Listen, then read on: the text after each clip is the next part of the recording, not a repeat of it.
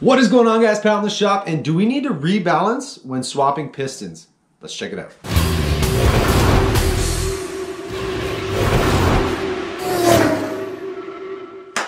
So first things first, let's talk about this engine I'm putting together. This engine is for a collaboration that I'm going to be doing with Allan Gold. If you don't know who Allan Gold is, and you've probably seen some of his videos if you're into this sort of old school engine building. Allan Gold from Gold's Garage.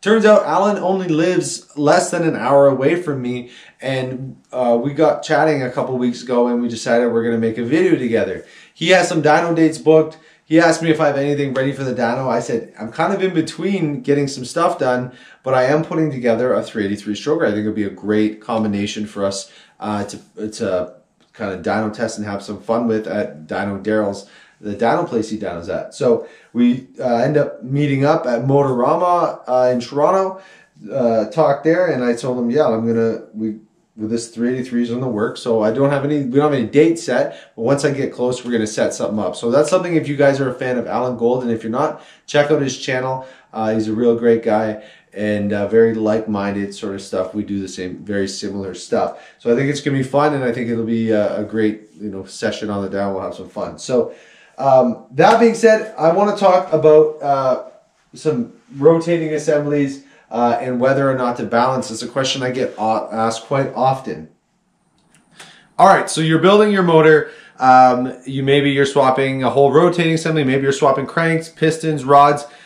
This video we're going to be talking mostly about pistons, because if you are swapping rods and especially the crankshaft, you're going to want to get it rebalanced. And I know this is going to be, some guys are going to be talking in the comments about this, but just hear me out. This is going to be a lot from experience and stuff I've tried.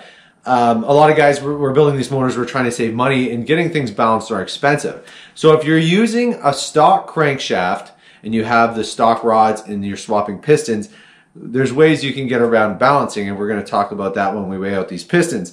But if you're swapping in, say, an aftermarket crankshaft, or you're doing a stroker, it hasn't been balanced, you can buy balanced kits. But let's say you bought a crank here and rods here, pistons there. You don't know that bob weight in there. You don't know what the deal is. You're going to want to get it balanced for sure.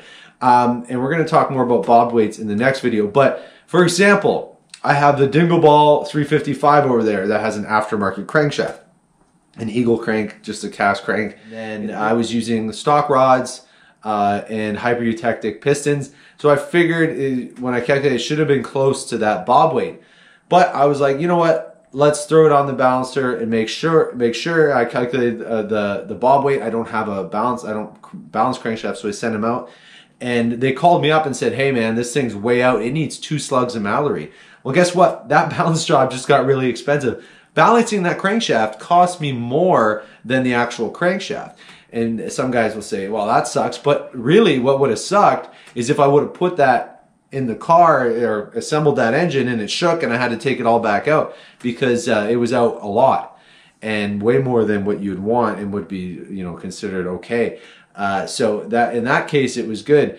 So if you're doing an aftermarket crankshaft that hasn't never been balanced and you don't know anything, it's brand new, you definitely want to get that balanced.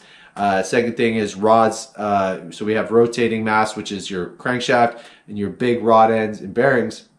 If you're changing rods, oftentimes you want to get balanced too. Not always.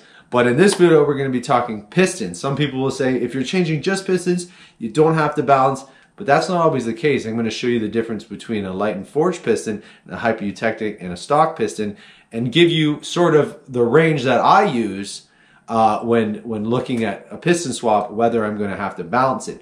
This is, and just remember, this is considering, or if you're using a stock crankshaft, stock rods, and that's a known good engine that didn't vibrate before, you're just doing a refresh. So that's assuming that there was no shakes before, and you're looking at the pistons, whether you're going to have to get it rebalanced again. So let's check it out. All right, let me show you first why you can't just say, if you're just swapping pistons, you don't have to balance, because there's a big difference a lot of the time between a forged piston and a hyper-eutectic piston. There's oftentimes 20-25 plus difference if it's a light and forged. So let's take a look here. So let's take a look at this hyper-eutectic piston. This is a 375 stroke 383 piston, 4030 bore. with a 5.7 rod. And this forged piston I'm going to show you is the exact replacement. So you can swap these pistons in and out in the same rotating assembly. But the question is, do we have to balance? So 646.5 on that, okay? With the rings here, let's do that. So 685.5. All right, let's swap this out for a forged. Wait till you see the difference here. 572.6. We have over 100 grams difference. Was that 113, 110, 113 grams difference between those two? So that's a lot, but is that bad? So let's talk about that. What I do, the rule I go by, and I'm sure people will have different opinions, but this is what I go by. If you can see this, I go plus or minus 5%. So your reciprocating mass, this is assuming your balance was good before with your stock crank and stock rods, and you're just swapping pistons. So for example, let's throw this one on here. This is a stock piston, rings.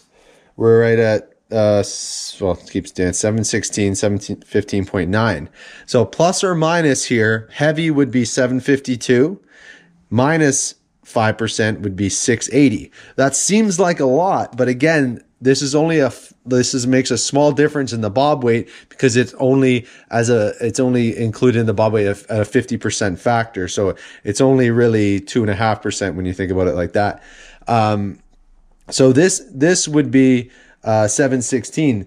But if we're looking at those other pistons, which came in at 785, that one I showed you there, or sorry, 685, that would be on the lighter side for that. We would still be within that range. But if we looked at this KB piston that I often use as a replacement, it comes in at 714 grams with rings. So we're right there. So if we were using that KB piston, we wouldn't have to balance. If we were using that forged piston that I showed you, which came in at what, 572, we're way under what we would want to see within that tolerance. So we would definitely want to get a rebalance if we were swapping that out for a light and forged piston. This is just a general rule I go by. If the balance is good on that stock crank and you're swapping and you're keeping within that 5%, I've never had a shake when I've done that. I've been in customers' cars where maybe they swapped rods and pistons, everything, and never had a balance, and they shake like crazy at idle. You can really feel it in that certain RPM. So just for something driving down the street, low RPM, you might be fine, but you're definitely going to feel it if it's out quite a bit. So a 5% rule on the piston is pretty good. And that, like I said, that's not 5% on the bob weight. That's 5% on the pistons, pins, and rings. And make sure you include, when you're looking at pistons, make sure you include the pins, and it makes a big difference. Rings, not a huge difference, but pins make a big difference. Look at that. That's a stock pin, 160. Look at this aftermarket one, 108. Big difference just in pins there. 106. That's the hyper eutectic one, but just in the pistons alone, again, look at that. 540 forged, 425. Crazy. So it's not so much of yes or no, you don't need to rebalance. It really depends on the parts you're using. So weigh your stock stuff, include everything, piston, rings, and pin, plus or minus 5% from that number, and then weigh your new stuff. If you're within plus or minus 5%, you shouldn't have to rebalance. Real quick, I want to talk about this crank right here, and I'll get into this more in the next video. I ordered this crank from Skipway Performance, and they have a huge advantage as a parts retailer, those guys, and people need to know about this. If you need a crankshaft, so if you're putting, there's a couple ways to do it. You can buy a balanced 383 stroker kit, or if you're putting pieces together like me where I had a set of rods and pistons, you can call up Skipway and tell them that you need a crankshaft, and they can sell you a crank and they can balance it in-house. So they can offer you a fully balanced crankshaft as long as you give them all the proper weights, which we're going to talk about in the next video. So that's it. To me, I actually talked to Skip White, the owner. I told him that's like having a superpower. I wish I would have known about this sooner, that they can do that. They have machinists on staff and they can send you out a balanced crankshaft. So that's huge. And once we figure out how to calculate that in the next video, I'll show you how we did that. If you have any questions, comment below. And don't forget to hit that like and subscribe button. I appreciate it, guys. Thanks.